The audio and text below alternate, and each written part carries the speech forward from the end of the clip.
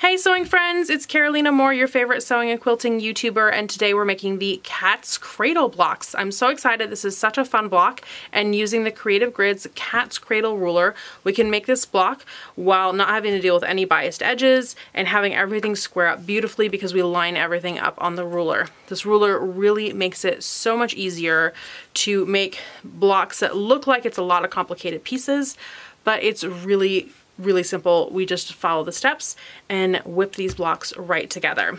This is part of the Ruler of the Month series, so remember that in the description box there is a link to a pattern that's made using this ruler, and you're going to love this. You just make a bunch of these blocks in different colorways and it comes together to make a really fun pattern.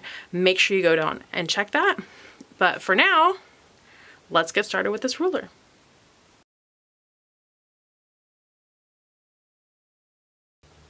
Like most Creative Grids rulers, the Cat's Cradle ruler has a lot of information right here on the surface of the ruler. Right here we can see there's a QR code. You can scan that and you can watch a video on how this ruler works. It actually has all of the instructions on cutting and the finished block sizes. So this will do 1.5, 2, 2.5, 3, 3.5, and 4-inch blocks. We're going to make 4-inch blocks today. It shows pictures of what the finished blocks look like, and has the logo. It has all this great grippy on there that we're used to, and then it has all the different lines that we need to use when we're making our blocks. So let's go ahead and get started. The first thing that you're going to do is you're going to cut your pieces, and you're going to need 1 of the largest piece and then 2 of the middle-sized piece and 2 of this smaller piece.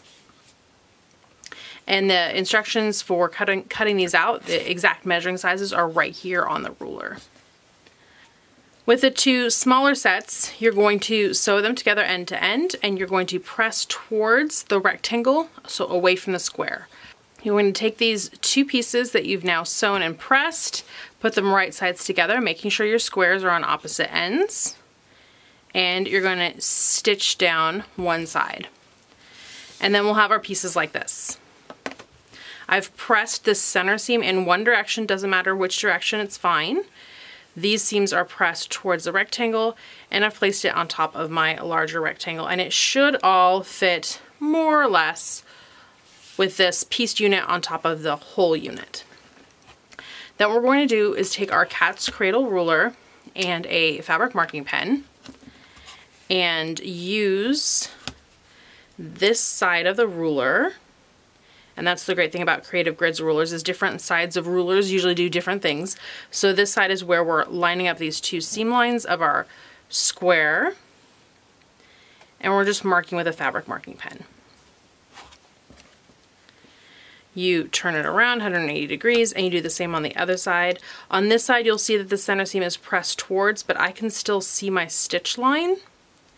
And if I have any trouble seeing that stitch line, I can just grab my spot on dot and put it right on here to be able to see that all line up better.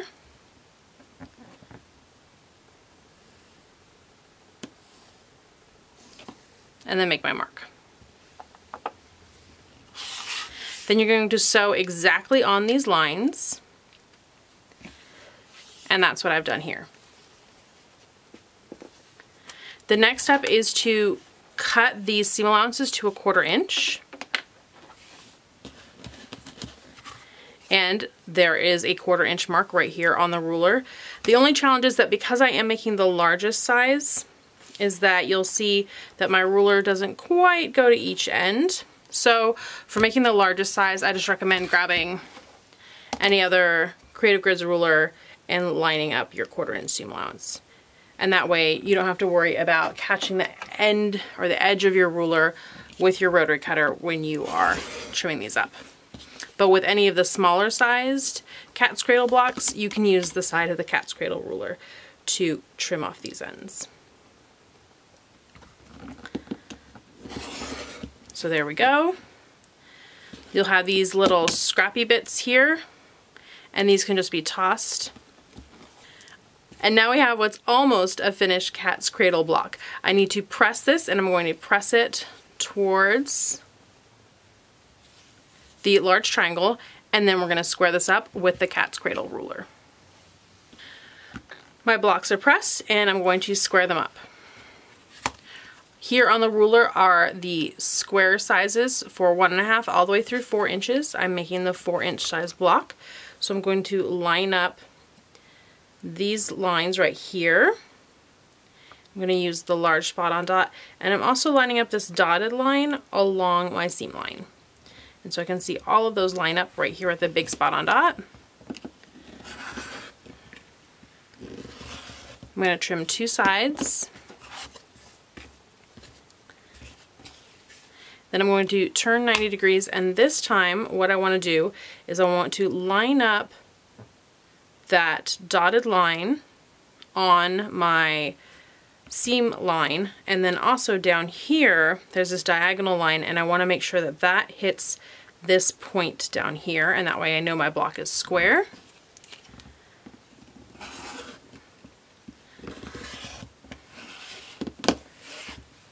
And I've squared out my block. I'm going to do that one more time with the second block, because each time you sew the units together you end up with 2 of these cat's cradle units.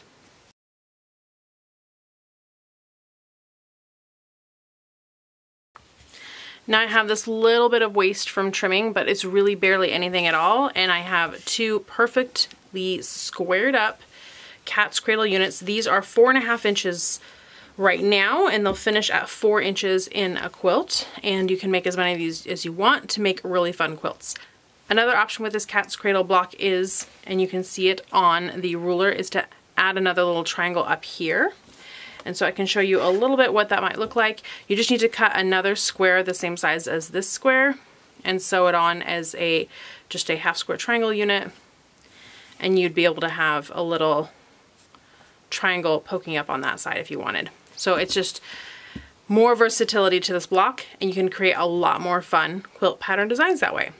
Speaking of quilt pattern designs, I did make a pattern using this cat's cradle ruler. If you go down to the description box, you'll not only find my link to be able to purchase this cat's cradle ruler, but you'll also find a link to a pattern using this ruler. So go ahead and go down that description box and find that.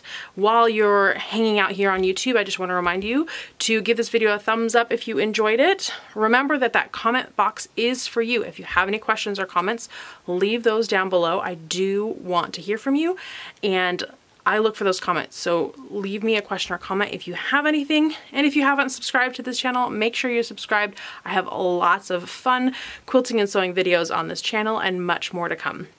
Thanks so much for watching, my friends, and I'll see you right here real soon.